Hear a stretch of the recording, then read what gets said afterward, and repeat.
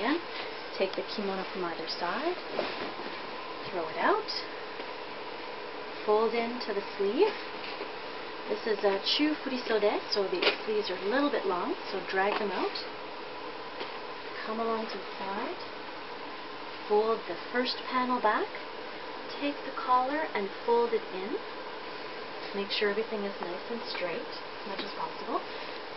Take the outside edge, bring it in, and line it up. Line everything up. Don't worry about the collar. The collar folds itself over time. This point is lined up, the point down here is lined up, and these panels here are also lined up. Now we look for the seam at the armpit point and carrying it over, and then straighten everything nicely. Okay, making sure everything's in good condition.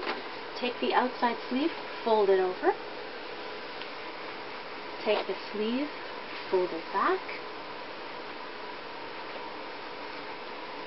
And this is the end of the sleeve, so rather than taking this all the way up to the top, we're going to create a crease in the sleeve, which we don't want to do. So go to the edge of the sleeve here, to that point,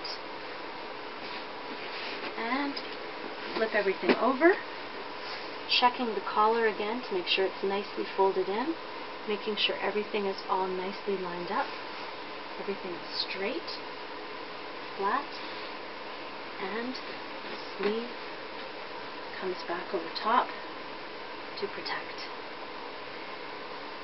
With the chufurisode, the whole sleeve length is the end of the kimono, so ideally you're going to store it this way flat, but when you're going to class back and forth, you can fold it in half like this.